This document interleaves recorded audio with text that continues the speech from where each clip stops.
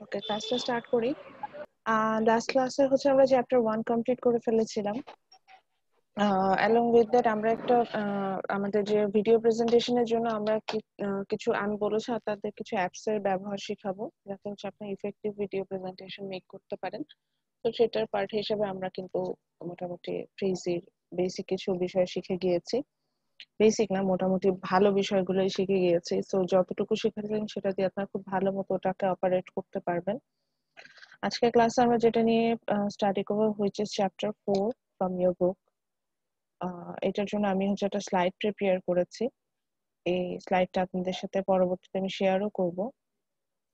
তো ওটা নিয়ে স্টাডি করব, এবং যদি বলে যে ইম্পর্টেন্সের দিক দিয়ে this is one of the important chapter for the mid term examination. এখন যেহেতু এখনো আমরা অনলাইনেই আছি, সো অ্যাসাইনমেন্টের ব্যাপারেও যদি বলতে চাই, আর আমি যদি আমি রিটেন কোশ্চেনের ব্যাপারে আমি বলতাম ফাইনালের মিড বা ফাইনালের জন্য, সেক্ষেত্রে কোশ্চেন করার মানে কোন চ্যাপ্টার থেকে আমি কতগুলো কোশ্চেন করি এরকম একটা হিসেব আসে। তো দেখা যায় যে একটা রাইটস এর চ্যাপ্টার থেকে অনেক বেশি কোশ্চেন আসে। রাইটস এর চ্যাপ্টার থেকে আমরা অনেক বেশি কোশ্চেন আমি অনেক বেশি কোশ্চেন করি। এটা আমার পছন্দের একটা চ্যাপ্টার। এবং আমি লাস্ট টাইম যখন কম্পারেটিভ নিলাম, তখন কিন্তু ওদের যে প্রেজেন্টেশনটা ছিল, গ্রুপ প্রেজেন্টেশন, মানে আমরা যেটাকে ড্রামার প্রেজেন্টেশন বলতাম, সেটা কিন্তু এই রাইটস এর চ্যাপ্টারের উপরেই আমি নিয়েছিলাম স্পেশালি। আচ্ছা, এটা একটু শেয়ার করার আগে আমি একটু সময় নিচ্ছি, আমি আমার বইটাতে একটু দেখিয়ে দিচ্ছি যে কোন চ্যাপ্টারটাতে আমরা আছি। আচ্ছা, আমাদের বইয়ে যেটা সমস্যা হয়েছে সেটা হচ্ছে, যেহেতু আমরা অনলাইনে চলে আসছি, এসি কাপুরের প্রিন্সিপাল অফ পলিটিক্যাল সায়েন্স বুকটা অনলাইনে খুব বেশি একটা অ্যাভেলেবল না। এই কারণে আমি যেটা আপনাদের সাথে করেছিলাম সেটা হচ্ছে গুগল বুকে ওটা একটা লিঙ্ক শেয়ার করে রেখেছি, লিঙ্কটা থেকেই সাধারণত বইটা পড়ছি। আর এটার পিডিএফ আমার কাছে নাই, আমি কোনো থ্রুতেই এটা পিডিএফটা পাইনি। এটা মানে যেহেতু ইন্ডিয়ান রাইটারের বই, এটা আসলে এই প্রবলেমটা আমরা সবসময় ফেস করি ইন্ডিয়ান রাইটারের বইয়ের ক্ষেত্রে, এই প্রবলেমটা ফেস করতেই হয়। সো সেখান থেকে আমরা হচ্ছে ওখানে চলে যাব। তো এটাই বলছিলাম যে এটা নিয়ে খুব বেশি চিন্তা করার কিছু নাই যে আমরা ইয়েটা পাবো না, বা বই খুঁজে বের করতে আমাদের খুব সমস্যা হবে। এটা কোনো সমস্যা না। মানে আমি যেটা বলছিলাম যে আমরা হয়তো চেষ্টা করলে মানে আমাদের একটাই অসুবিধা, যে সেটা হচ্ছে যে বইটা আমাদের মানে অনেকের আছেন এটা, যেটা আমার কাছে যেটা মনে হয় যে অনেকে এটা ফেস করেন, যে অনলাইনে মানে আমার নিজেরই এটা সমস্যা হয় যে আমি কিন্তু বই দেখে পড়তে পারি না, আপনার বেশ কষ্ট হয়। তো পিডিএফটা থাকলে পড়তে কষ্ট, যে হার্ড কপি যদি থাকতো তাহলে সুবিধা হতো। তো যেহেতু আমাদের কাছে, আমি ওটা বলেছিলাম যে হার্ড কপি যারা সিনিয়রদের কাছ থেকে কালেক্ট করে নিতে পারেন, বইটা অ্যাভেলেবেল। আপনি যদি নীলক্ষেতে যেতে পারেন, ওখানে অ্যাভেলেবেল, কিন্তু আদারওয়াইজ আপনাকে এটা হচ্ছে গিয়ে আমাদের যেভাবে পোর্শন দিয়েছে আমি ওইভাবে পড়তে হবে। আর আমার নিজেরও কিন্তু, আমি যেটা বলছিলাম যে আমার এন্ড থেকেও যদি কোশ্চেন করেন, আমারও কিন্তু সেম প্রবলেমটা হয় যখন আমি নিজে পড়তে যাই। আচ্ছা, আমি একটু চ্যাপ্টারটা বের করছি, একটু সময়।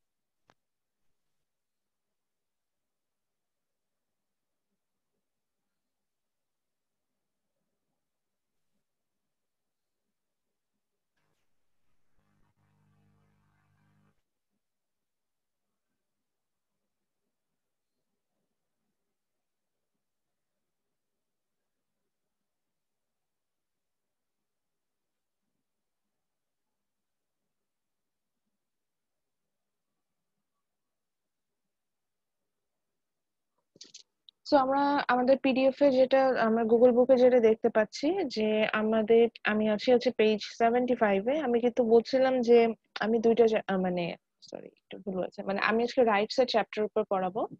সো রাইটস এর চ্যাপ্টারটা আসলে এসি কাপুরের বইয়ে এই জিনিসটা আছে, সেটা হচ্ছে একটা টপিকের উপরে মানে কয়েকটা চ্যাপ্টার ধরে উনি কন্টিনিউয়াসলি ডেসক্রাইব করেছেন। লাইক আমরা যখন ইয়াটা পড়বো আপনার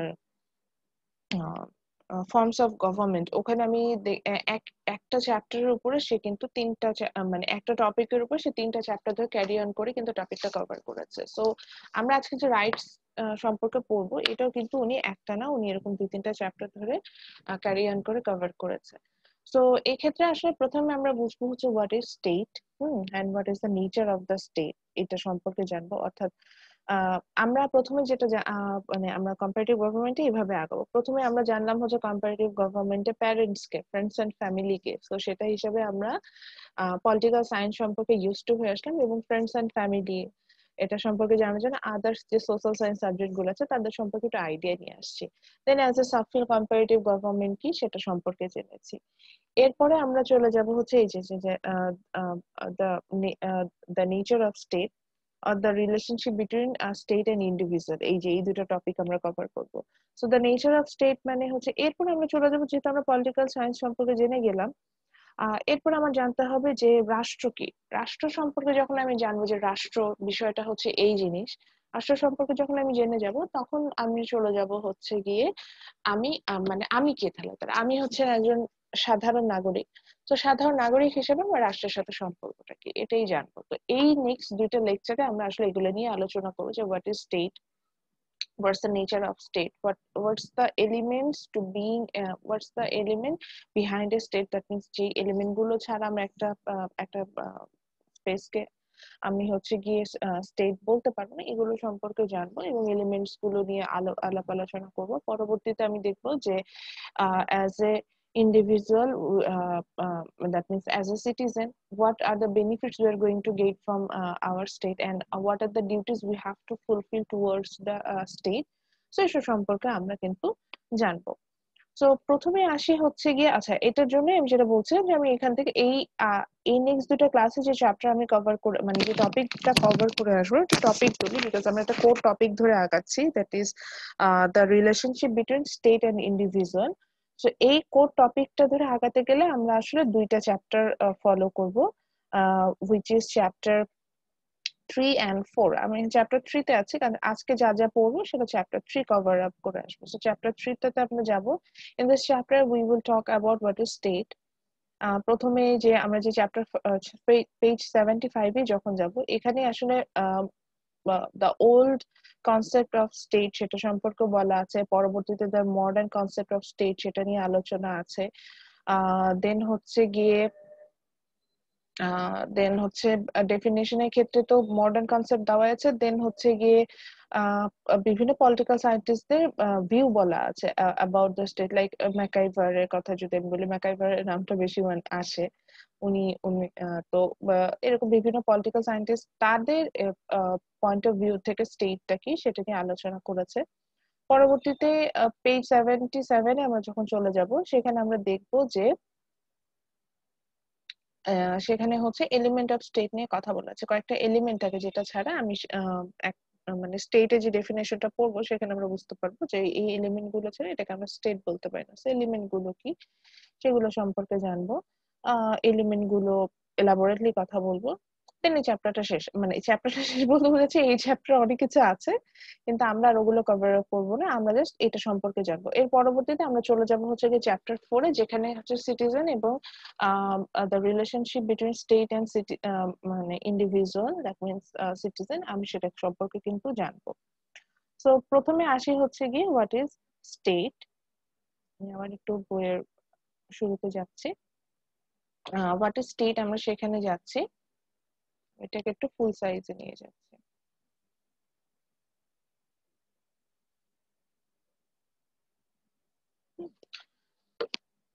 আচ্ছা, এটার আগে এখন হচ্ছে এটার জন্য আমি যদিও এটা বলেছি যে আমি একটা পিডিএফ শেয়ার করি, আবার এটার জন্য হচ্ছে গিয়ে আমার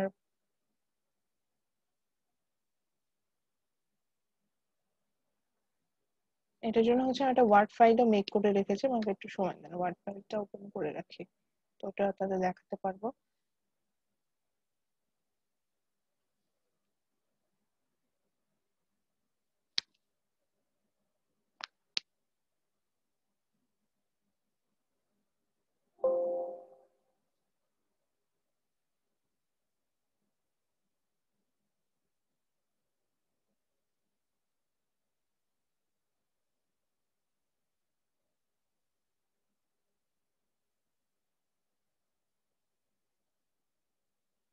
তো আমি আছি হচ্ছে পেজ, যেটাকে বলছেন যে পেজ 75 চ্যাপ্টার 3 তে, যেখানে আমরা হচ্ছে কি স্টেট সম্পর্কে যাবো and the elements of state. আমি আমার সিম্পলিসিটির জন্য আমি যেহেতু ওয়ান লাইনে চলে আসছে, যে বললাম বইটা আমাদের কাছে অ্যাভেলেবল না, আমি জাস্ট হচ্ছে একটা ওয়ার্ড ফাইল মেক করে নিয়েছি, ওখান থেকে ইম্পর্টেন্ট কিছু পার্ট গুলো আলাদা করে, যাতে, কারণ গুগল বুকস এ বারবার স্ক্রল ডাউন করে আসলে আমাদের দেখাতে সব অসুবিধা হয়। তো এই ওয়ার্ড ফাইলে আমি বেসিক্যালি এলিমেন্ট অফ স্টেটটাতে ফোকাস করেছি, যে what are the elements of state, যেটা হচ্ছে একটু বড়, সে পার্টটাতে গিয়েছি। সো এখন চলে আসি হচ্ছে গিয়ে যে আমি যেটাতে যাচ্ছি, দ্য টার্ম স্টেট। স্টেটটা বাংলায় আমরা বলতে বুঝি হচ্ছে গিয়ে, স্টেট বলতে আমরা অনেক সময় প্রভিন্স বুঝি, মানে প্রদেশ বুঝি। যেমন হচ্ছে কি ইন্ডিয়াতে অনেকগুলো স্টেট আছে, বা ইউনাইটেড স্টেট অফ আমেরিকা, ওখান থেকে আমরা বুঝতে পারছি যে অনেকগুলো প্রভিন্স নিয়ে আমেরিকা নামক একটা রাষ্ট্র গঠিত। হ্যাঁ, আহ আহ, তারপরে যদি আরো যদি কাউকে জিজ্ঞাসা করেন যে স্টেট কি বা রাষ্ট্র কি, বিষয়টা যদি কাউকে জিজ্ঞাসা করেন, দেখবেন যে নর্মালি বলবে যে একটা জায়গা, এটাই মনে হয় একটা রাষ্ট্র, মানে একটা স্টেট। বাংলাদেশ একটা প্লেস, এটাই একটা স্টেট। বা ইন্ডিয়া একটা প্লেস, ওটাই স্টেট। বা আপনি যদি অস্ট্রেলিয়া যান, ওটা একটা place, so that's a state, এইরকম। বাট মোর স্পেসিফিকলি যদি আমি যাই, তাহলে সেই অনুযায়ী তো হচ্ছে গিয়ে ধরেন বে of Bengal, that's a place, তো ওটাও স্টেট হওয়ার কথা। আর সাহারা মরুভূমি, দ্যাটস এ প্লেস, তো ওটাও স্টেট হওয়ার কথা। কিন্তু ওটা কিন্তু আমরা স্টেট বলতে পারছি না, বা আমি কিন্তু মানে একটা প্লেস হলেই যে সেটাকে আমি রাষ্ট্র যেটাকে বলছি বা স্টেট যেটা বলছি, সেটা কিন্তু আমি বলতে পারছি না। আমি যদি পারফেক্ট ডেফিনেশনে যেতে চাই, তাহলে হচ্ছে গিয়ে state means, it's obviously it will be a place, but there must be some people in that place, in that specific area actually, and they have elected government, and they have the sovereignty. Okay, so আমি দেখেন এখানে কিন্তু চারটা option already বলে নিয়েছি, এবং স্টেটের অনেকগুলো সিনোনিমস আছে। স্টেটও বলি অনেক সময়, আমরা সোসাইটি বলি, গভর্নমেন্ট বলি, কিন্তু গভর্নমেন্ট কিন্তু স্টেট না, ঠিক আছে? এটাও একটা কিন্তু আমাদের আজকের পরবর্তীতে একটা আলোচনা হবে।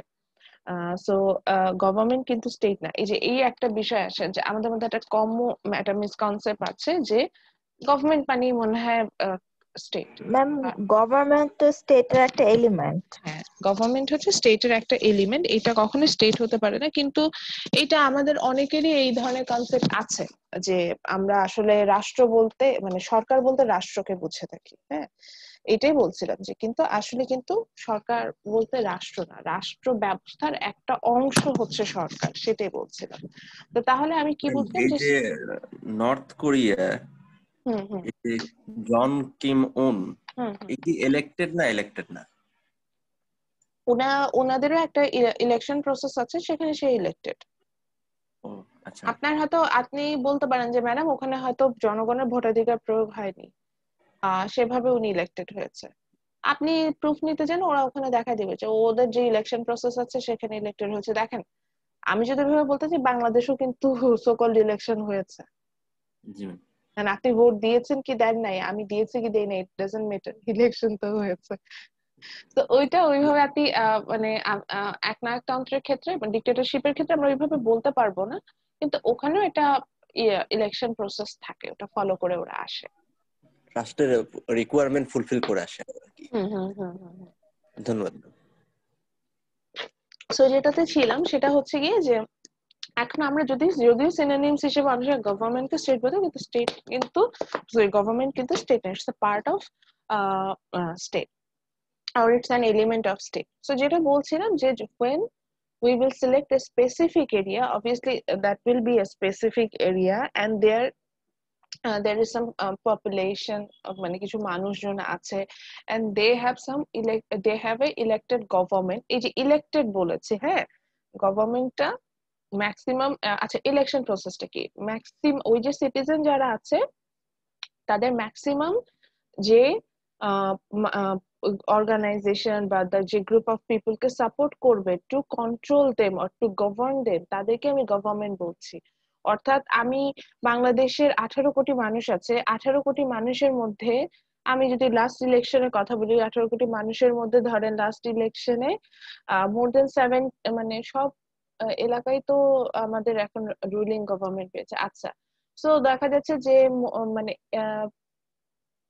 300 যে আমাদের যে এরিয়া ছিল, যেটাকে আমরা পার্লামেন্টারি এরিয়া বলছি, 300 এই পার্লামেন্টারি এরিয়ার মধ্যে more than 290 areas are into 290 areas our ruling party is elected, so which means মানে এই 18 কোটি মানুষের মধ্যে ম্যাক্সিমাম পিপল চেয়েছে যে এখন যারা আমাদের দেশে গভর্নমেন্টে আছে তারা ক্ষমতায় আসুক। তো বিষয়টা অনেকটা এরকম দাঁড়ায় যে আপনার ওই গভর্নমেন্ট তারাই হবে যাদেরকে ওই যে স্পেসিফিক এরিয়াতে যে মানুষজন গুলো আছে তারা ডিরেক্টলি যাবে, যে ডিরেক্টলি না, মানে তাদের মধ্যে ম্যাক্সিমাম পিপলরা যাবে যে এই গ্রুপ অফ পিপল বা এই অর্গানাইজেশনটা ক্ষমতায় আসুক মানে তাদেরকে কন্ট্রোল করুক, এরকম একটা বিষয় ওখানে চলে আসবে, তখন সেটাকে আমরা বলবো government. and they have the sovereignty. আমি এটা নিয়ে আরো একটু স্পেসিফিকলি যাব, সভরেনিটিটা নিয়ে পরে আসবো, যেহেতু এই এলিমেন্ট গুলো নিয়ে আমি আলাদা আলোচনা করব। So when I can meet up this fourth thing, then that situation is called or that place is called state. So এইভাবে এখন দেখি in political science actually স্টেটটাকে কি বলছে।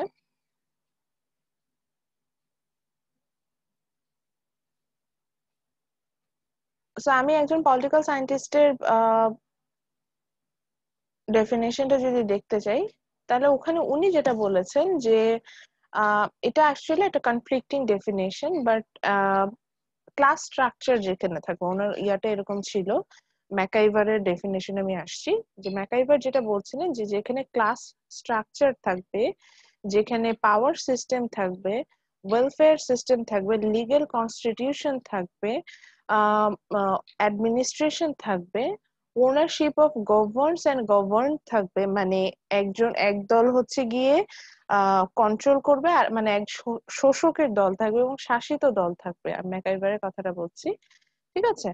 যখন থাকবে তখন এই ওভারঅল প্রসেসটাকে আমরা বলবো হচ্ছে গিয়ে গভর্নমেন্ট। সো উনার কথা ছিল হচ্ছে এটা, অর্থাৎ সেখানে একটা একটা স্পেসিফিক এরিয়া থাকবে, সেখানে হচ্ছে গিয়ে অর্গানাইজেশন থাকবে, সেখানে হচ্ছে গিয়ে কনস্টিটিউশন মানে লিখিত, মানে এই যে গভর্নমেন্ট যে কন্ট্রোল করবে তাদের কন্ট্রোল করার জন্য একটা লিখিত রুলস এন্ড রেগুলেশন থাকে, এটাকে কনস্টিটিউশন থাকবে, যেখানে গভর্ন থাকবে, মানে শোষক এবং শাসিত এদের দল থাকবে। তখন আমি ওভারঅল এই সিস্টেমটাকে আমি কিন্তু স্টেট বলতে পারছি। নাও আমি যদি পলিটিক্যাল সায়েন্টিস্টদের ক্ষেত্রেও আসি বা নর্মালি আমাদের যে আন্ডারস্ট্যান্ডিং আছে সেখান থেকে আমরা দেখতে পেলাম যে সে একটা স্টেটে বা আমি একটা রাষ্ট্র ব্যবস্থা যেটাকে বলছি সেখানে কিন্তু আমার 4টা এলিমেন্ট মাস্ট থাকবে। Number 1 is population, then territory, government and সভরেনিটি। তো আমরা প্রত্যেকটা এলিমেন্ট নিয়ে কিন্তু এলাবোরেটলি আলোচনা করব। তো যে বলছিলাম আমার এই যে গুগল বুকটা দেখে পড়তে অসুবিধা হয়, এই কারণে আমি জাস্ট আমার সিম্পলিসিটির জন্য আমি একটা ওয়ার্ড ফাইল মেক করে নিয়েছি, জাস্ট আমার সিম্পলিসিটির জন্য। আমি যদি মনে করি যে এটাও শেয়ার করা দরকার, আমি তাদের সাথে শেয়ার করে রাখবো, otherwise it's just coming from your বুক, ঠিক আছে? এটা খুব ওরকম কোনো কিছু না যে আমি খুব বড় কিছু বানিয়ে রেখেছি, সেরকম কোনো কিছুই না, জাস্ট ওই যে আমি বললাম যে আমার পড়ার সুবিধার জন্য আমার ওই গুগল বুকটা থেকে পড়তে একটু কষ্ট হয়, সো আমিও আমার সিম্পলিসিটির জন্য আমি এটা হচ্ছে মেক করে রেখেছি। So the first element of state is population. Population means group of people or a human being. So without population, no place can be called state.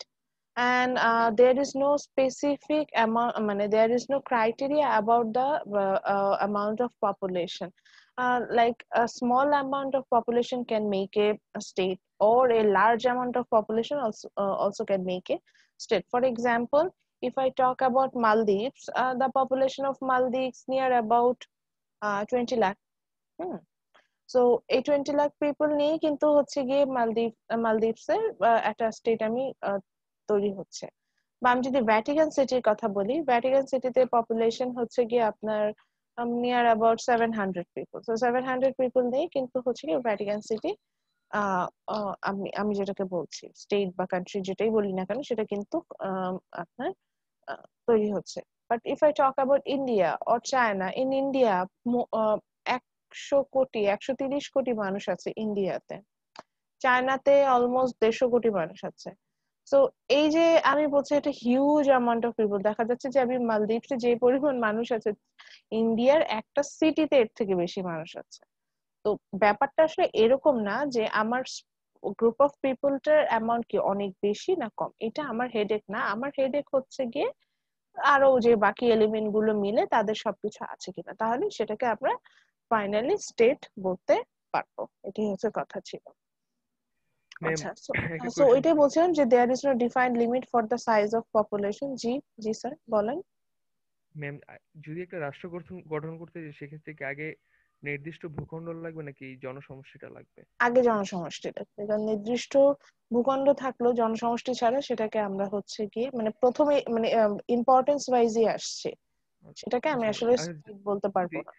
বলতে পারি যে যাযাবর যারা ছিল তাদের তো জনসমষ্টি ছিল কিন্তু নির্দিষ্ট ভূখণ্ড ছিল না, এই জন্যই তারা একটা রাষ্ট্র গঠন করতে পারে নাই। তার থেকেও বড় বিষয় হচ্ছে গিয়ে তাদের যাযাবর তারা ভূখণ্ড তো বিভিন্ন সময় বিভিন্ন ভূখণ্ডে থাকতোই, তাদের আসলে ইলেক্টেড গভর্নমেন্টও ছিল না। তাদের যদি একজন দলনেতা থাকতো যে তার পুরোপুরি কন্ট্রোল থাকতো, মানে সভরিনিটি থাকতো, সব মিলাই ওভারঅল মানে প্রত্যেকটা এলিমেন্টই ইম্পর্টেন্ট। জি আপনি ম্যাম। যদি ইম্পর্টেন্সের দিক দিয়ে আসেন তাহলে প্রথম হচ্ছে পপুলেশন। মানুষ ছাড়া আসলে কিছু চিন্তা করা যাবে না, এটাই হচ্ছে বিষয়। জি ম্যাম। আচ্ছা, সো যেমন আমি আসবো সেকেন্ড এলিমেন্টটাতে যে তখন আর একটু আসবো। সো যেটা বলছিলাম যে উম, ওই যে ওটা বললাম যে there is no limit for the size of population. এই ক্ষেত্রে আমি একটা খুব লো অ্যামাউন্ট অফ পিপল নিয়েও আমরা কিন্তু একটা স্টেট ক্রিয়েট করতে পারবো, আবার আবার একটা হাই রেঞ্জ অফ পিপল নিয়েও কিন্তু আমি একটা স্টেট আমি আপনার মেক করতে পারবো। এখন প্রশ্ন হচ্ছে গিয়ে কোশ্চেন হচ্ছে যে আমি কেন পপুলেশনটাকে এত ইম্পর্টেন্স দিচ্ছি, বা আমি হচ্ছে গিয়ে পপুলেশন ছাড়া কেন বলছি যে যদিও একটা স্পেসিফিক এরিয়া থাকুক পপুলেশন না থাকলে আমি যেটাকে স্টেট বলবো না। বিকজ আমি বেঁচে থাকার জন্য আমার যে বেসিক নিডস গুলো আছে, হ্যাঁ, সেগুলো যে আমার কিন্তু সবগুলোই পপুলেশন ছাড়া আমি ফুলফিল করতে পারবো না। সে ফর এক্সাম্পল আমি যদি ফুড সাপ্লাইয়ের কথা বলি, ফুড প্রোডাকশনেই আসি। ফুড প্রোডাকশন, ফুড সাপ্লাই, এই দুটো ছাড়া তো আসলে আমাদের পক্ষে বেঁচে থাকা সম্ভব না। তো এখন একটা পপুলেশনে কিছু পার্ট কিন্তু দেখা যাচ্ছে ফুড প্রোডাকশনে কাজ করে, কিছু পার্ট আছে যেটা ফুডটা সাপ্লাইয়ের জন্য কাজ করবে। তো এই যে দেখেন আমরা বেঁচে থাকতে হলে যে পারস্পরিক যে সহযোগিতার মাধ্যমে বেঁচে থাকি, এই কারণে কিন্তু আমাদের জন্য হচ্ছে গিয়ে এই পপুলেশনটা ইম্পর্টেন্ট। তো এটাই এই জন্যই বলছেন যে according to that actually the population is the most important element of state. Okay, second point is territory, or এটাকে আপনি স্পেসও বলতে পারেন। তো territory means it's a specific area. Hmm, specific area is called territory.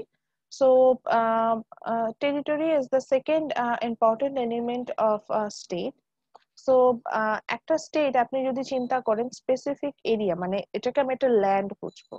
আহ, আহ, আপনি air বা C মানে surface, মানে এমন একটা সারফেস যেটা আমি যেটাকে বুঝছি যে ল্যান্ড, এরকম সারফেসকে আমরা সাধারণত টেরিটরি বলে থাকি।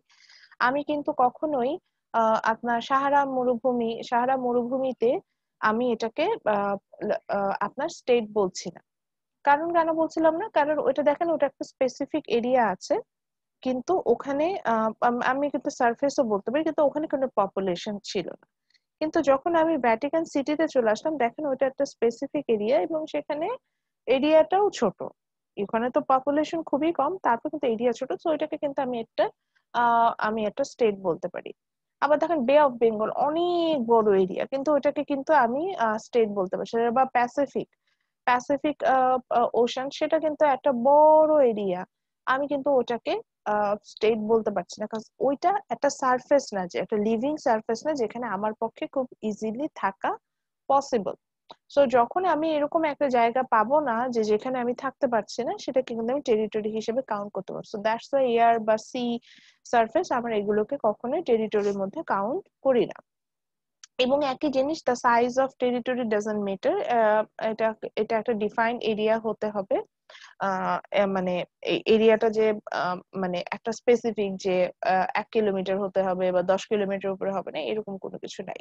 Just it have to be a defined area well marked of portion, মানে মার্কিং করা থাকবে যে এতটুকু, মানে এই স্পেসিফিক এরিয়াটা নিয়ে অমুক স্টেট, এইভাবে এরকম থাকবে। যেমন দেখেন বাংলাদেশে কিন্তু একটা স্পেসিফিক এরিয়া আছে, আমি বলছি না it's not a big area, but এখানে দেখেন এই এরিয়াটা কিন্তু মার্ক করা আছে, এবং আমরা জানি যে এই এরিয়াটার মধ্যে একটা যে স্টেট আছে সেটা বাংলাদেশ। সো এখানে পপুলেশন আছে, like in Bangladesh the population is more than 18 crore. So সেই মানুষজন কিন্তু একটা স্পেসিফিক জায়গার মধ্যে আছে। এখন স্পেসিফিক এরিয়াটা, যেমন আমি মালদ্বীপসের কথা বারবার বলছিলাম যে মালদ্বীপ বা টোগো, বা আমি যদি প্যাসিফিক ওশানে যে আইল্যান্ড গুলো আছে আমি সেগুলো নিয়ে যদি কথা বলি, এগুলোর সারফেসটা কিন্তু খুবই ছোট হয়, তাদের এরিয়াস গুলো কিন্তু খুবই ছোট, কিন্তু সেই জায়গাটা গুলো নিয়েও কিন্তু আমি তাদেরকে স্ট্রেট বলে থাকবো। এবার আসি যে স্টেটের ম্যাডাম লোকেশনের উপরে কোনো বিষয় আছে কিনা। হ্যাঁ, না, লোকেশনেরও কোনো বিষয় নাই যে সেটা কি এশিয়াতে হবে না ইউরোপে হবে না পলিনেশিয়াতে হবে, ইট ডাজন্ট ম্যাটার। ওই যে বললাম যে জাস্ট হচ্ছে গিয়ে আপনার কি বলা যায় যে যদি ওখানে মানুষ থাকে এবং এটা একটা মার্ক এরিয়া হয় স্পেসিফিক জায়গায়, তাহলে সেটাকে আমি টেরিটরি বলতে পারবো। ওকে, এবার আসি হচ্ছে গিয়ে yes, the most important thing is state, যেটাকে আমরা বলি অবশ্যই the state under A power, it's called সভরেনিটি। সভরেনিটি, এটার the another name of সভরেনিটি is supreme power or supreme power of the state. So which means the organization or the population or person living in that state or the association or the institution, okay, under that specific area or territory has ki bola jay, they are sovereign, they are sovereign, their river, their channel, their seas, their coastal area that cannot be owned by the other people. They can do whatever they want in that specific area. এই যে এই বিষয়টাকে আমরা বলে থাকবো যে সভরেনিটি। So মনে রাখবেন যে যখনই আমি টেরিটরি নিয়ে বলবো, কোন একটা স্টেটের টেরিটরি নিয়ে কথা বলবো, তখন কিন্তু আমি এটার বুঝে নিব যে এটা কিন্তু সভরেনিটিও আছে।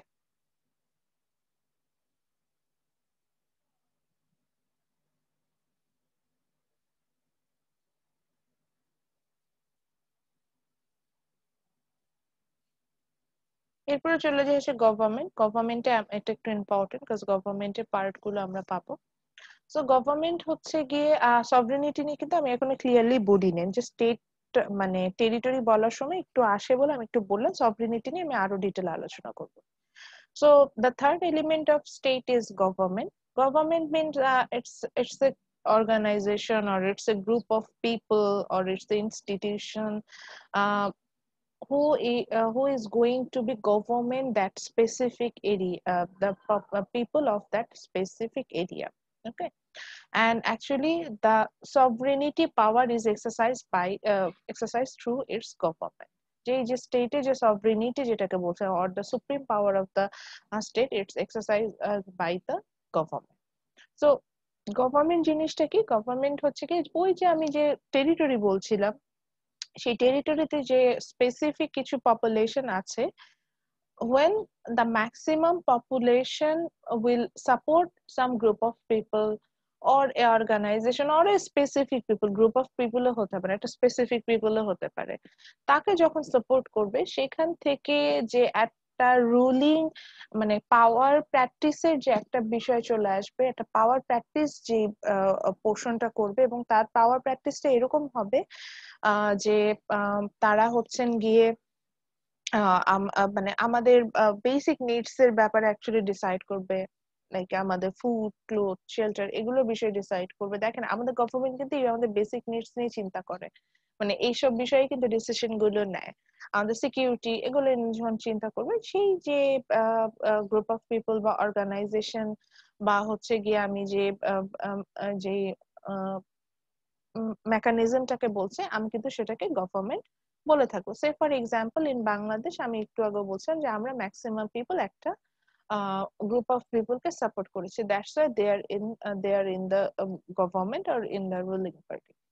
আমি যদি ইন্ডিয়াতে যাই, ইন্ডিয়াতে হচ্ছে গভর্নমেন্ট সিস্টেমটা একটু ডিফারেন্ট, বাট ইন্ডিয়ার যে ডিফারেন্ট ডিফারেন্ট যে প্রভিন্স আছে ইন্ডিয়াতে 28টা প্রভিন্স আছে। সো এই 28টা প্রভিন্স থেকে কিন্তু স্পেসিফিকলি এখন ওদের যে রুলিং মানে যারা গভর্নমেন্টে আছে তাদেরকে কিন্তু সাপোর্ট করেছে, এই জন্যই কিন্তু তারা ক্ষমতায় চলে আসছে। তো এইভাবে হচ্ছে কি সাধারণত আমরা গভর্নমেন্টটাকে পেয়ে থাকি।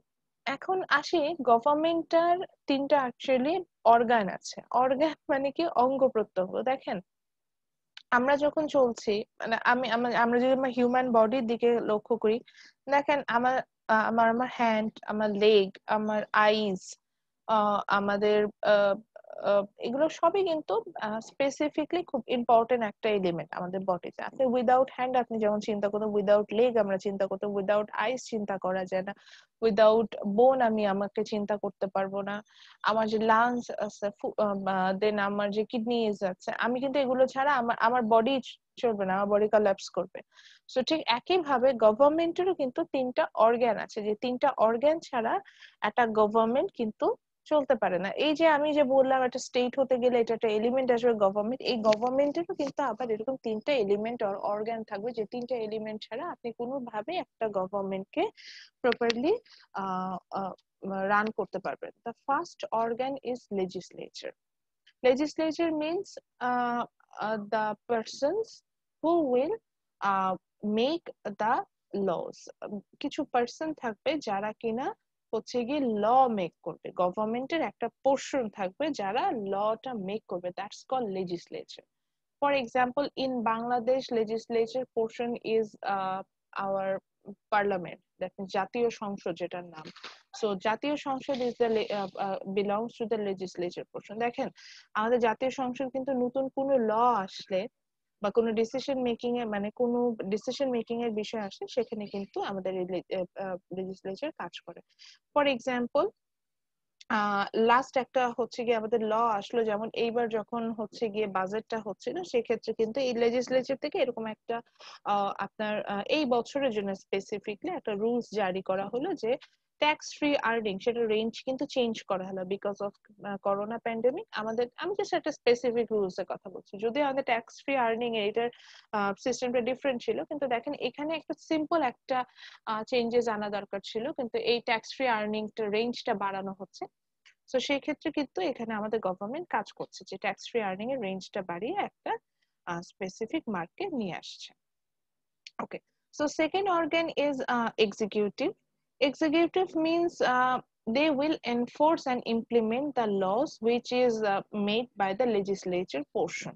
এক্সিকিউটিভরা যেটা করবে সেটা হচ্ছে গিয়ে যে তারা এই যে লটা মেক করলো আমার জাতীয় সংসদ, যদি বাংলাদেশের কথাই বলি, জাতীয় সংসদ বা আমাদের যে পার্লামেন্ট আছে সেটা যে লটা মেক করলো, এই লটাকে এনফোর্স করা মানে আপনার উপরে অ্যাপ্লাই করা এবং আপনাকে এই লটা মানতে বাধ্য করার জন্য যারা কাজ করবে, দে are from the executive part. আর আপনি বলেন ম্যাডাম আমি তো আমার চারপাশে এক্সিকিউটিভ পার্টে কাউকে দেখি না। Obviously there R someone in executive part. আমি যদি হচ্ছে যে পুলিশের কথা বলি, দেখেন পুলিশ আমরা কেন ল মেনটেন, আমি কি ল মেনটেন করি না? অবভিয়াসলি মেনটেন করি। আমরা অনেক আমরা কিন্তু সবাই জানি যে ধরেন যারা আর্নিং আছে, আমি যেহেতু ট্যাক্স নিয়ে কথা বলছি ওটাই বলি যে ট্যাক্স না দিলে অনেকেই তো ট্যাক্স দেন প্রপারলি। সো আমরা জানি কেন দিচ্ছি, because we know that there is a rules, আমাকে ট্যাক্স দিতে হবে অ্যাজ এ সিটি। সরি, আমাকে কি শোনা যাচ্ছে? জি ম্যাম, এখন শুনতে পাচ্ছি। জি ম্যাম। ম্যাম হঠাৎ Yes, কি ma'am, হলো? শোনা যাচ্ছে। I was disconnected actually, net চলে গিয়েছিল। ঠিক আছে, আমার নেট এখনো নাই, আমি মোবাইল ডেটা দিয়ে আসলে কানেক্টেড হলাম। সো যেটাতে ছিলাম সেটা হচ্ছে গিয়ে যে লেজিসলেচার পোর্শনে ছিলাম, দেন আমরা চলে গিয়েছিলাম হচ্ছে এক্সিকিউটিভ। আমি বলছিলাম যে পুলিশ, বাংলাদেশে যে পুলিশ আছে, পুলিশকে কিন্তু আমরা এক্সিকিউটিভ পার্টের মধ্যে নিয়ে আসতে পারি, যে তারা আমাকে যে রুলস এন্ড রেগুলেশন গুলো আছে সেগুলো মানতে সাহায্য করবে।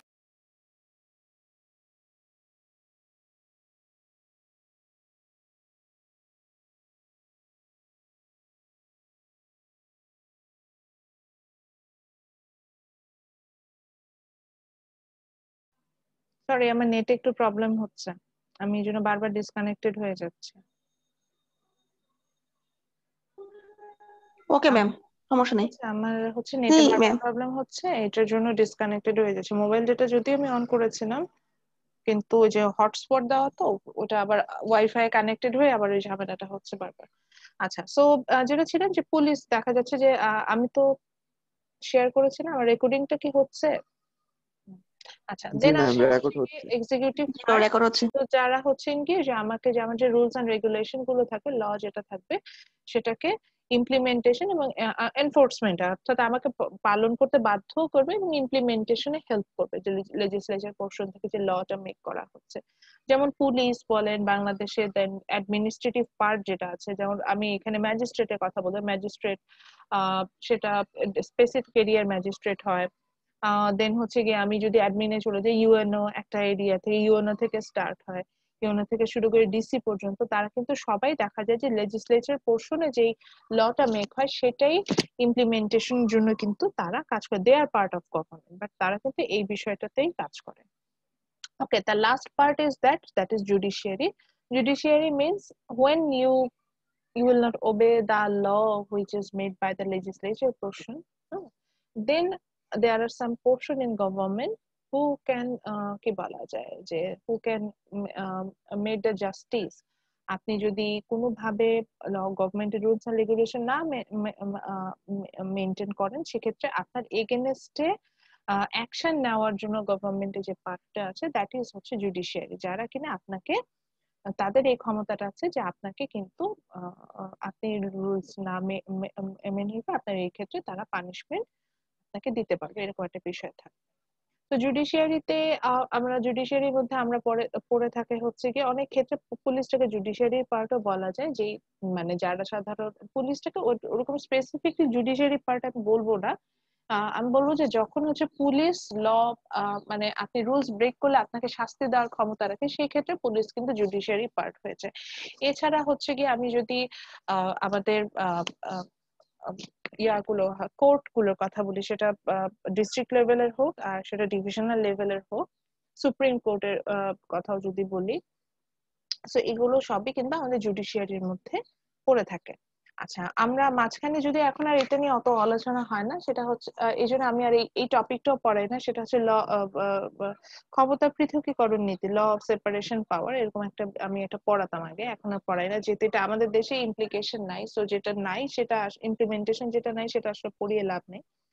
তো দেখবেন যে এই এই এই এখন যে মেয়াদটা চলছে গভর্নমেন্টের, এর আগের মেয়াদে যখন গভর্নমেন্ট ক্ষমতা ছিল, তখন আমাদের অপোজিশন লিডাররা তারা একটা বিষয় যেত, সেটা হচ্ছে গিয়ে বিচার বিভাগের স্বাধীনতা যেত। এটাই কিন্তু ক্ষমতা পৃথকীকরণ নীতিতে এই জিনিসটাই আসে, যে বিচার বিভাগ স্বাধীন হবে, আইন বিভাগ স্বাধীন হবে, আবার হচ্ছে গিয়ে আপনার এক্সিকিউটিভের বাংলাটা জানি না, তো ওরাও হচ্ছে কি স্বাধীন হবে। স্বাধীন বলতে বোঝায় যে লাইক আমাদের দেশে কিন্তু লেজিসলেচারটা সবগুলোর উপর রুল করে, মানে আমাদের দেশে যারা জাতীয় সংসদে থাকে, লেজিসলেচার আপনার এক্সিকিউটিভ বা জুডিশিয়ারি প্রত্যেকটা পার্টকেই মানে দেখা যায় কাইন্ড অফ ওন করে, তাদের কথা অনুযায়ী পুরো পার্টটা চলে। কিন্তু যদি ল separation power, law of separation পাওয়ারে আমরা যদি চলে আসি, এই থিওরির আন্ডারে যেটা হবে যে বিচার বিভাগ তার স্বাধীনতা মতো কাজ করতে পারবে, শাসন বিভাগ, এই যে মনে পড়েছে এক্সিকিউটিভের বাংলা যে শাসন বিভাগ, এক্সিকিউটিভ তার মতো কাজ করতে পারবে এবং লেজিসলেটিভ তার মতো কাজ, কেউ কাউকে কন্ট্রোল করবে না। তো এই ক্ষেত্রে যে আমরা অনেক সময় আমাদের মনে হয় যে রাজনৈতিক বিবেচনা অনেক হয়তো মামলা হচ্ছে বা অনেক মামলার বিচার হচ্ছে, এই ধরনের মানে এই ধরনের কোনো ঘটনা ঘটবে না, আমাদের কাছে মনে হবে যে আপনার একটা জাস্টিফিকেশন থাকবে, যে আমি যখনই হচ্ছে গিয়ে লটা আপনার অ্যাপ্লাই করবো, সেক্ষেত্রে একটা জাস্টিফিকেশন থাকবে, এই বিষয়টা এখানে আসবে। আচ্ছা, এটা নিয়ে আরো ডিটেল আলোচনা করা যায়, বইয়ে তো আরো পাবেন, আপনারা স্টাডি করবেন এবং সেখানে কোনো প্রবলেম ফেস করলে feel free to ask me in the next class. Okay, the last element of government state is, sorry আমি এখন গভর্নমেন্ট বলছি, state is sovereignty. Sovereignty is the supreme power of a state. And আমি এই যে তিনটে element এতক্ষণ পর্যন্ত পড়ে আসলাম, পিপল, টেরিটরি, গভর্নমেন্ট সবই আছে, বাট যদি আপনার সভরেনিটি না থাকে, that area can not be called state. আচ্ছা, সভরেনিটি মিনস হোয়াট? সভরেনিটি মিনস যে একটা স্পেসিফিক এরিয়াতে যে লিভিং এলিমেন্ট গুলো আছে, হ্যাঁ, যে লিভিং এলিমেন্ট গুলো আছে বা ইনস্টিটিউশন বা অর্গানাইজেশন গুলো আছে, তারা হচ্ছে স্বাধীন। তাদের উপরে কেউ এনফোর্স করতে পারবে না, তাদেরকে কেউ জোর জবরদস্তি করতে পারবে, তাদেরকে কেউ দখল করতে পারবে না। এই ধরনের কনসেপ্টটা থেকেই কিন্তু সভরেনিটিটা আসে।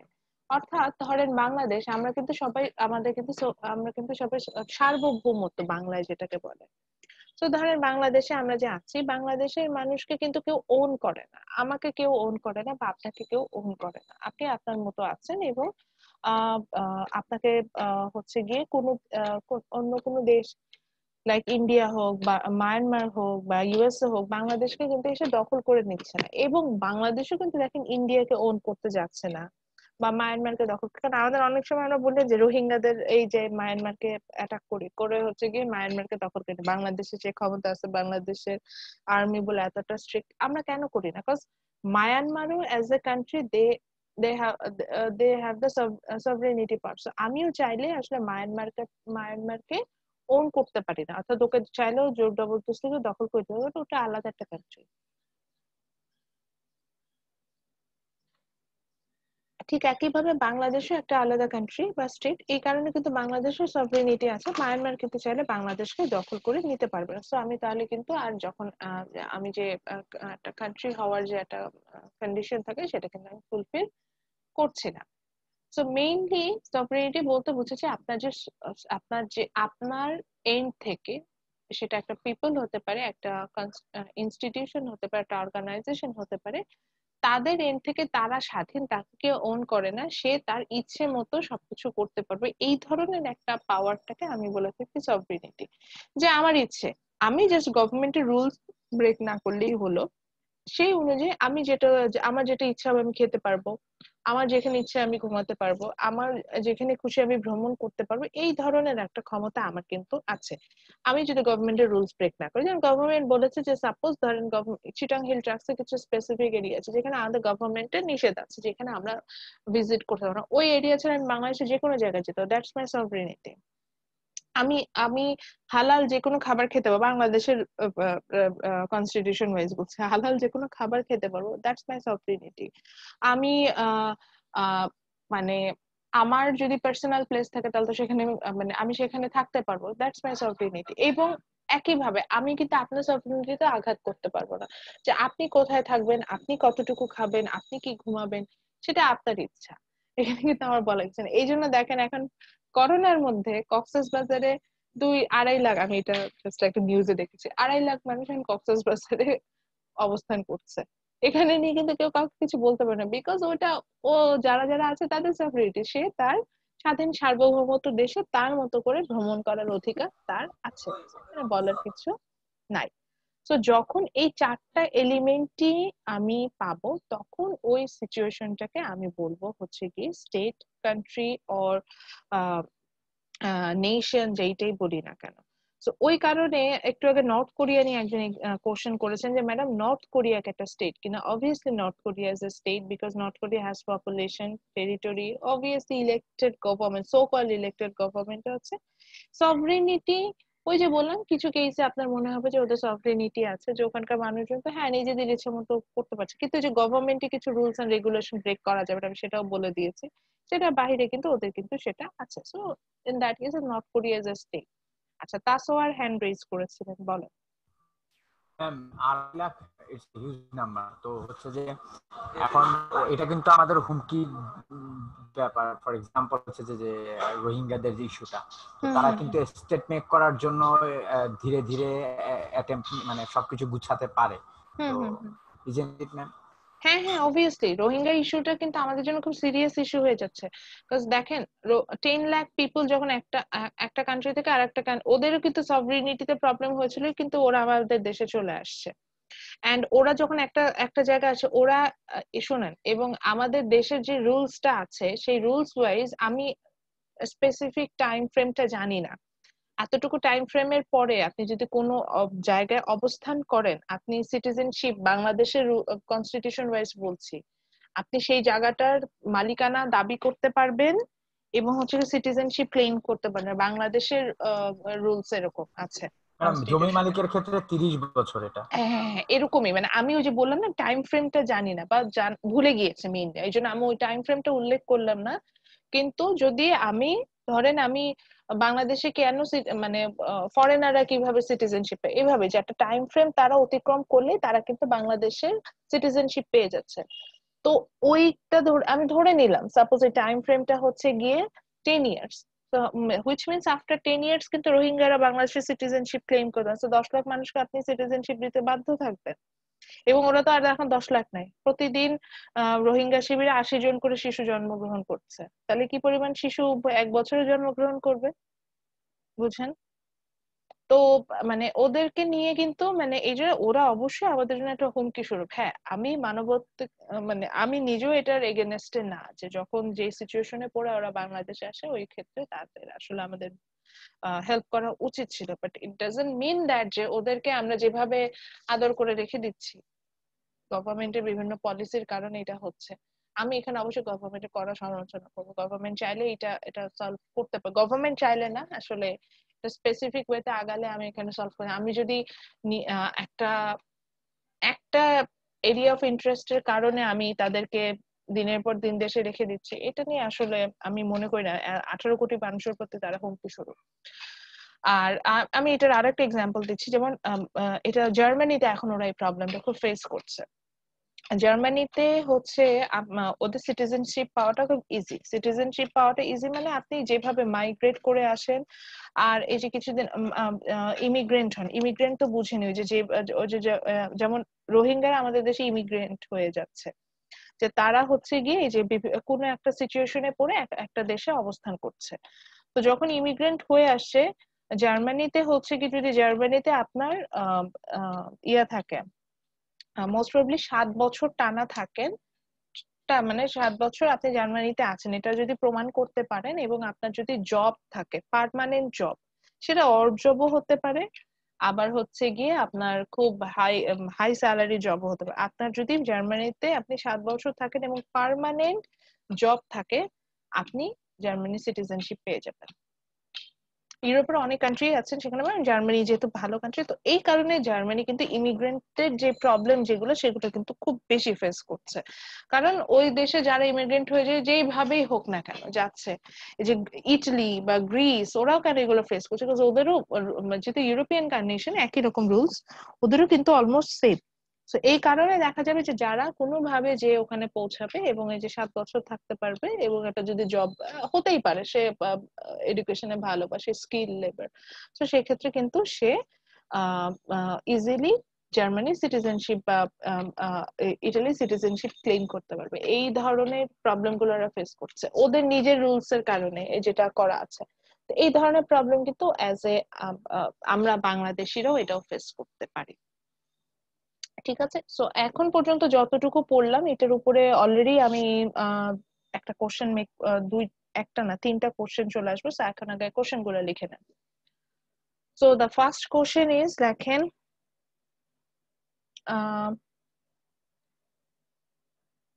from your point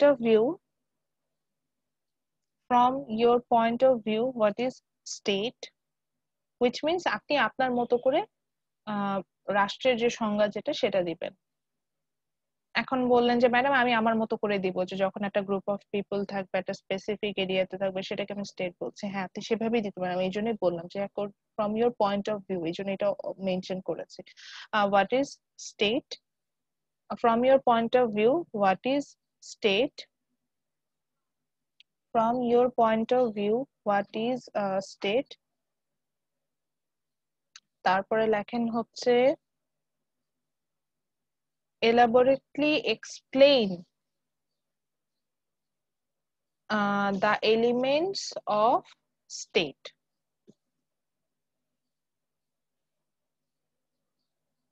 এলাবোরেটলি মানে নিজের মতো করে এই যে এলিমেন্ট গুলো আছে যে 4টা একটা কোশ্চেনের মধ্যে আসবে। From your point of view what is state and elaborately explain the elements of state.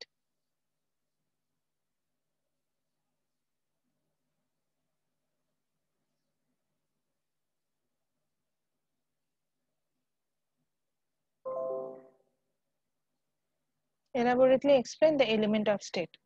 এটা মেইনলি আজকে যে আমরা এটা আমাদের অ্যাসাইনমেন্টে আসবে, আমাদের যে কন্টিনিউয়াস অ্যাসাইনমেন্ট যেটা হবে, যেখানে আমি বলেছিলাম যে আপনাদের হচ্ছে গিয়ে অ্যাসাইনমেন্টটা রাইট আপ করতে হবে, যেটা আমি পরবর্তীতে কালেক্ট করি। তো ওখানে হচ্ছে গিয়ে এই পয়েন্টটা আসবে। এবার আসি হচ্ছে গিয়ে যে এখানে আমরা হচ্ছে গিয়ে মানে এক্সপ্লেনেশনে প্রত্যেকটা পয়েন্ট ধরে আপনি এক্সপ্লেন করবেন। যেমন পপুলেশনের কথা যখন আসবে, অবশ্যই পপুলেশনটা কি বলবো, দেন দ্য সাইজ অফ পপুলেশন বলবো, দেন এক্সাম্পল দিব। টেরিটরির ক্ষেত্রে একই কথা, টেরিটরির কথা বলবো, বা দেন আমরা বলবো যে সারফেসটা হতে হলে টেরিটরি হতে হবে, দেন সাইজ বলবো, দেন এক্সপ্লেন করবো, দেন এক্সাম্পল দেবো। গভর্নমেন্টের ক্ষেত্রে একই কথা বলতে হবে।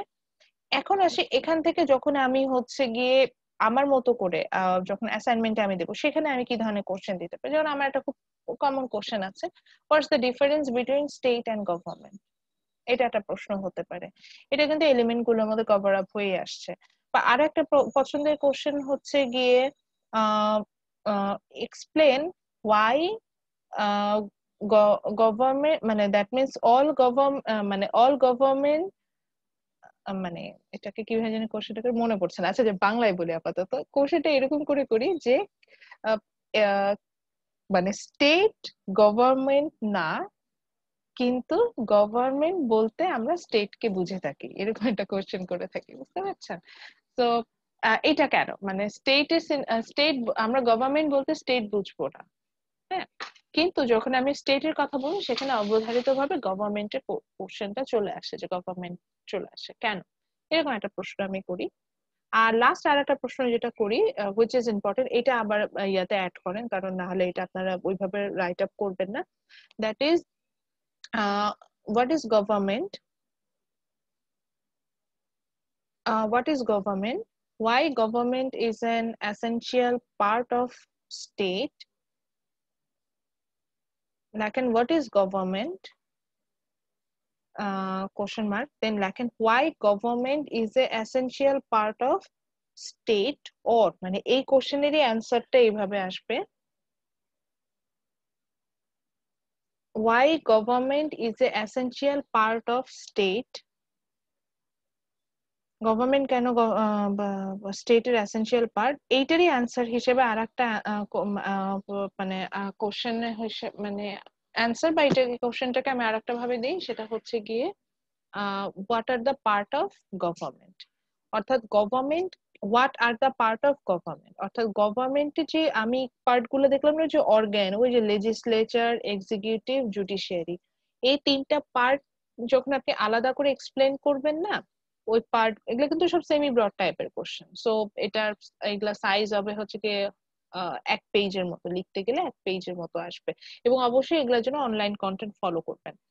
সো যখনই আপনি পার্ট গুলো, যে লেজিসলেচার নিয়ে যখন লিখবেন বা জুডিশিয়ারি নিয়ে যাবেন, তখন আপনি দেখবেন যে এগুলো ছাড়া একটা সিস্টেমেটিক স্টেট চলতে পারে না। তো তখন আপনি এগুলার কিন্তু ইম্পর্টেন্স খুঁজে পাবেন। এই জন্যই বললাম যে একটা গভর্নমেন্ট ভালোভাবে রান করতে হলে আমার কিন্তু এই এলিমেন্ট গুলো দরকার পড়বে। আপনি এগুলো নিয়ে আলোচনা করবেন। ওকে, সো আমরা নেক্সট টপিকে যাওয়ার আগে আমি একটু অ্যাটেন্ডেন্সটা নিয়ে ফেলি। Time please respond to your attendance. Noushin Tabassum Orthi. Yes, ma'am. Mahmuda Khatun. Yes, ma'am. Pooja Dotto. Yes, ma'am. Rakibul Hassan. Yes, ma'am.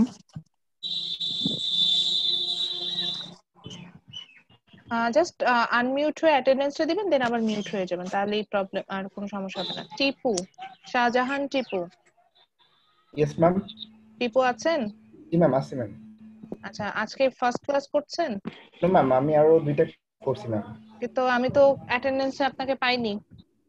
Ma'am আমি ছিলাম দুইটা ক্লাসে, হয়তো অ্যাটেন্ডেন্স ম্যাম একটা ক্লাসে দিছিলাম, ফার্স্ট ক্লাস মেবি। না, আমি কিন্তু অ্যাটেন্ডেন্স ক্রস চেক করে নিই, তো কোনোভাবে আপনার অ্যাটেন্ডেন্সটা পাইনি। আচ্ছা ঠিক আছে, আমি যেই দিন থেকে ম্যানুয়ালি নেওয়া শুরু করেছি সেখান থেকে আপনাকে পাইনি, ওটাই বলছি। ওকে, Asif Ahmed. Yes, ma'am. Hello. তৌহিদ, হ্যাঁ নিয়েছি। তৌহিদ আহমেদ ওশি। তাসাওয়ার আহমেদ। Yes, ma'am. সাইফুল ইসলাম সাগর। Yes, ma'am. Taiba Tasnim. Yes, ma'am. Jamiul ইসলাম। Present ma'am. Abdullah Al Mamun. Present, ma'am. Mahbuba Tabassum, Present, ma'am. আচ্ছা সাইম আহমেদ হিমেল, Yes, ma'am. মাহবুবা তাবাসসুম আমি দিয়েছি, আপনার অ্যাটেন্ডেন্স কল হয়েছে। জি ma'am.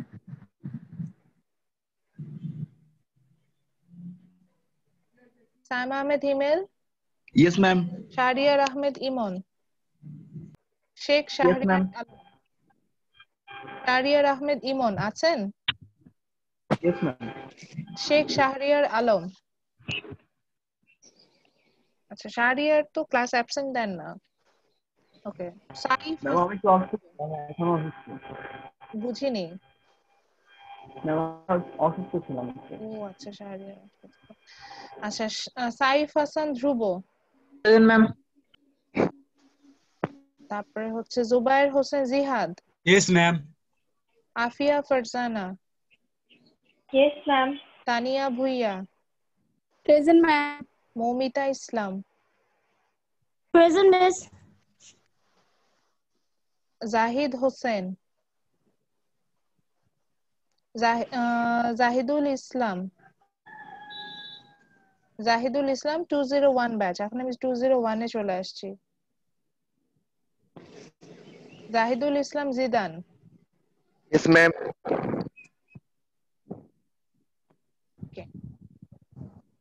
Nabila Tabassum, Present, ma'am. Papon চন্দ্র রয়, Yes, ma'am. প্রান্তিক হোসেন, সরি হ্যাঁ হোসেনই তো, হাসান কেন? Yes, ma'am. রমি Akter, Yes, ma'am. Hasibul ইসলাম নিলয়, Yes, ma'am.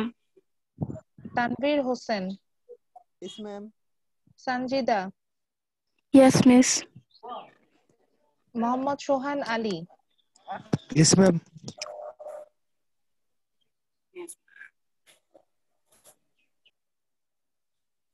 জুবায়েদা গুলশান আরা, Yes, ma'am. তারেক রহমান, তারেক আছেন? Yes, ma'am. তারেক আছেন? Yes, ma'am. ওকে শাহরিয়ার কাউসার, Yes, ma'am. কি ব্যাপার দুজনের ভয়েস একই রকম লাগলো কেন? না ম্যাম। তারেক আবার তারেক হ্যান্ড রেজ করেন। আচ্ছা হ্যাঁ তারেককে তো দেখতেই পাচ্ছি 50। আচ্ছা সরি, দেন আসবেন হচ্ছে কি খুদেজা আক্তার, খুদেজা আক্তার আছেন ম্যাডাম? আচ্ছা মাজাবিন রহমান, Yes, ma'am. আল রোমান চয়ন, Sabira Khanam, Yes, ma'am. Sultana Akter, Yes. Sultana Akter, Yes, ma'am. ওকে মিরাজুল ইসলাম রাফি, Yes, ma'am. জান্নাতুল মাওয়া, Yes, ma'am. Sulaiman Hossain, Yes, ma'am.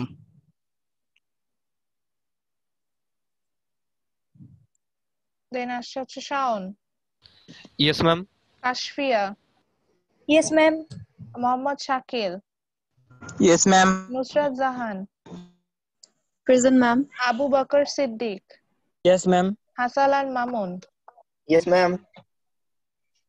আচ্ছা আমি একটু অ্যাটেন্ডেন্স নিয়ে দিতে বলি, আমি অ্যাটেন্ডেন্সের পোর্শনটা রেকর্ডিং এ রাখছি, কারণ অনেক সময় অনেকে বলে ম্যাডাম আমি ক্লাসে ছিলাম অ্যাটেন্ডেন্স পাই নাই কেন, এই যে তখন এই ম্যাডাম আমার নেম কল হয়নি ম্যাডাম। হ্যাঁ মুক্তাদি। আসবে। ও আচ্ছা ম্যাডাম। আমারটা দেখবেন জাহিদুল ইসলাম জিদান। হ্যাঁ হ্যাঁ আসছে। শিকদারি নূর, লাস্টে 87, শিকদারি নূর, শিকদার নূর ই তাজালি আসছেন? আছেন আপনি? ফুয়াদ আল আমার, Yes, ma'am. ফুয়াদ আল আমার আপনি আজকে Yes, ma'am. 2 সপ্তাহ পরে আজকে ক্লাসে আসছেন। মোহাম্মদ হাসানুজ্জামান, ম্যাম আমি ক্লাসে ছিলাম Yes, but miss. Mohammad Hasanuzzaman, জয়ন্তী বাসার, Yes, ma'am. ওকে আশিকুর রহমান, Yes, ma'am. অন্তরুল ইসলাম, অন্তর। Yes, ma'am. অন্তনুর ইসলাম অন্তর। হুম। দেন হচ্ছে নাজমুন নাহার নীলা। Yes, ma'am. Sajid Hasan Rahat. Yes, ma'am. দেন আসছে হচ্ছে ইরিদ আক্তার রিয়া। রিয়ার একটু প্রবলেম হয়তো হয়েছে, ও গ্রুপে মেসেজ দিয়ে বলেছে। আচ্ছা ঠিক আছে। অক্ষর।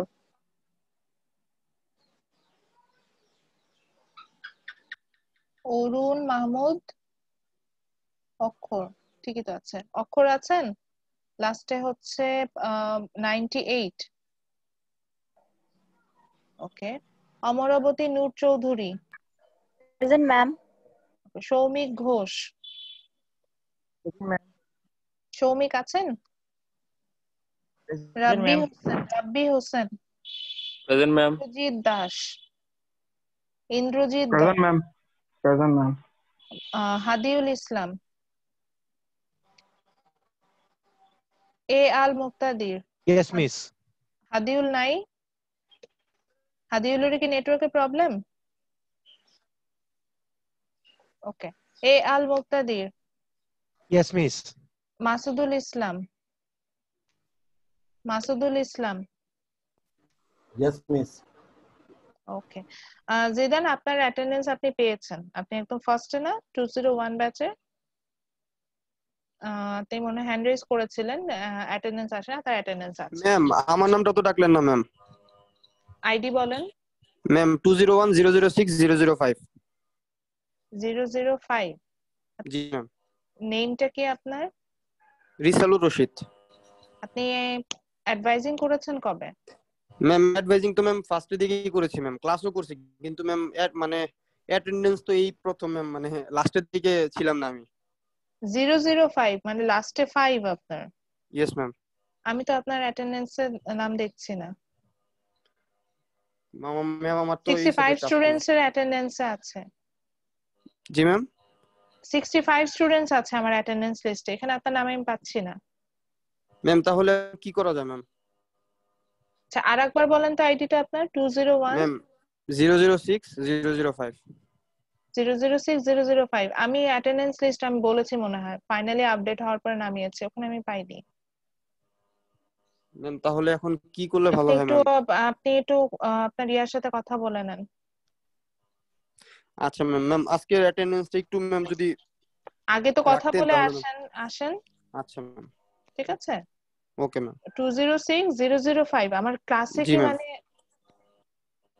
আপনি মনে হয় আমার যতদূর ধারণা হচ্ছে আমি রাশিকুল রশিদ নামে আমি কাউকে এই পর্যন্ত অ্যাটেন্ডেন্সে পাইনি। আপনি ম্যাম রিসালুর রশিদ ম্যাম। হ্যাঁ ম্যাম আমি এই পর্যন্ত অ্যাটেন্ডেন্স ম্যাম আসলে লাস্টের দিকে আপনি মোস্ট প্রবাবলি কিছুদিন 2-1 দিন আগে মেবি অ্যাডভাইজিং করেছেন আমার যেটা মনে হয়। না ম্যাম আমি ফার্স্টের দিকে অ্যাডভাইজিং। আদারওয়াইজ আমি 2 উইকস আগে আমাদের অ্যাডভাইজিং ক্লোজ হয়ে যাওয়ার পরে আমি অ্যাটেন্ডেন্স শিটটা ফাইনালি নামিয়েছি, যাতে আমি কারোর অ্যাটেন্ডেন্স মিস না করি। সেখানে আপনার নাম নেই, এটা মানে অ্যাবসার্ড। এটা আমার সফটওয়্যার তো ইউনিভার্সিটি সফটওয়্যার। ম্যাম ও আসলে ফার্স্ট থেকে ক্লাস করছে, অন্য সাবজেক্টেরও ক্লাস করছে, কিন্তু ম্যাম ওই যে ওরকম অ্যাটেন্ডেন্সের ওর নামটা নেই, হয়তো কোনো কোনো সমস্যা হয়েছে, কিন্তু ক্লাস করছিল। অ্যাডভাইজারের সাথে কথা বলে আপনি হচ্ছেন গিয়ে হ্যাঁ বেসিক্যালি কোঅর্ডিনেটরের সাথে কথা বলে, ওয়াহিদ ভাইয়ের সাথে কথা বলেন যে স্যার এরকম আমার ম্যাডাম একদম ফাইনাল যেটাকে বলে যে আমি যে জন্য বললাম 65 স্টুডেন্টস আছে, সেই লিস্টে আমি নামিয়েছি, তারপরে আমি হচ্ছে কি আপনাকে সেখানে খুঁজে পাচ্ছি না। ওকে ম্যাম আমি কথা বলবো আজকে। ঠিক আছে। আচ্ছা সো আজকে তাহলে আমরা যেটুকু পড়লাম এইটুকুই থাকুক। নেক্সট ক্লাসে হচ্ছে কি মানে নেক্সট থার্সডে আমরা হচ্ছে কি এলিমেন্ট গুলো নিয়ে আলোচনা করব, এবং আমি একটু হিন্টস দিয়ে রাখি, আমি নেক্সট টপিকটা শেষ করলেই আমরা হচ্ছে আমাদের ফার্স্ট ক্লাস টেস্টের অ্যানাউন্সমেন্ট দেব, এবং ফার্স্ট ক্লাস টেস্ট আমি যেটা বুঝেই যাচ্ছি যে আমি নেক্সট থার্সডে নিব, হুইচ মিনস আমি ডেটটা অ্যানাউন্স করে রাখি 5 তারিখ। ওকে সিআর, এটা দরকার হলে একটা মেসেঞ্জারে না, আপনি এটা আমাদের গুগল ক্লাসরুমে একটা পোস্ট দিবেন, দেনই আপনারা আরেকবার বলতেন। হ্যাঁ আমি বলছি গুগল ক্লাসরুমে এমনিও তারা পোস্ট দেন, আপনারা খুব আপ টু ডেট, তারপরেও আমি একটু বলে রাখছি 5 তারিখ 5-11 20 আমাদের হচ্ছে ফার্স্ট ক্লাস টেস্টটা হবে, প্রথম ক্লাস টেস্টটা হবে, চ্যাপ্টার হবে হচ্ছে গিয়ে চ্যাপ্টার 1, 3 and 4 এর উপরে। আরো যদি এলাবোরেটলি আমাকে জিজ্ঞাসা করেন, আমি আসলে ওখানে আমি পড়াবো হচ্ছে কি নেচার অফ পলিটিক্যাল সায়েন্স, যেটা আমাদের প্রথম টপিক। আজকে যেটা বললাম state and the elements of state, and next ক্লাসে আমরা পড়বো হচ্ছে the relationship between state and individual rights এর উপরে যে চ্যাপ্টারটা পড়বো। এই তিনটা টপিকের অর্থাৎ এই তিনটা চ্যাপ্টারের উপরে আমাদের হচ্ছে গিয়ে ফার্স্ট ক্লাস টেস্টটা হবে। মিডের আগে আমি কয়টা টপিক কভার করব, আমি সব টপিক ধরে আগাই, চ্যাপ্টার ধরে না। মিডের আগে আমি 5টা টপিক কভার করব, অর্থাৎ আমি এরপরে হচ্ছে গিয়ে গভর্নমেন্ট সিস্টেমে চলে যাব। তো সেখানে আমরা কিন্তু ডেমোক্রেসিটা শেষ করে ফেলবো, মিডের আগে ডেমোক্রেসি শেষ করে আসবো আমরা। তো অতটুকু হচ্ছে আমার মিড পর্যন্ত সিলেবাস, এটুকু শেষ করব। সিটিতে 1 3 4 রাইট ম্যাম? হ্যাঁ হ্যাঁ হ্যাঁ, চ্যাপ্টার 1, 3 and 4 যদি যে আমাদের যে গুগল বুকে যে বইটা যেটা শেয়ার করেছে ওইটা ওয়াইজ চ্যাপ্টার 1, 3, 4 আসবে। Hello ma'am.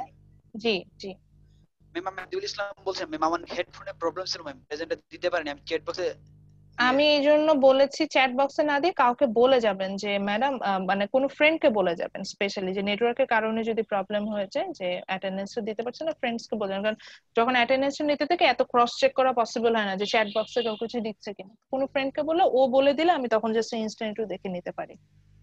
ওকে মিস। ওকে, সো ঠিক আছে, তাহলে নেক্সট ক্লাসে দেখা হবে। আর ক্লাস টেস্টের জন্য প্রিপারেশন নিতেন। ক্লাস টেস্ট এটা আপনাদের সাথে আলোচনা করে ঠিক করবো যে আমি গুগল ফর্মসে নিব না হচ্ছে গিয়ে আমরা যেভাবে ফাইল আপলোড করি সেভাবে নিব। আপনাদের এন্ড থেকে যেটা সুবিধা, যেহেতু অনেক স্টুডেন্ট আপনারা, আপনাদের এন্ড থেকে যেটা সুবিধা হবে আমি সেভাবে ক্লাস টেস্টটা নিব, ওটা নিয়ে ওয়ারিড হতে হবে না। ঠিক আছে, তাহলে ভালো থাকেন, নেক্সট ক্লাসে দেখা হবে। আসসালামু আলাইকুম। আসসালামু আলাইকুম ম্যাম। আসসালামু আলাইকুম ম্যাম। ওয়ালাইকুম আসসালাম।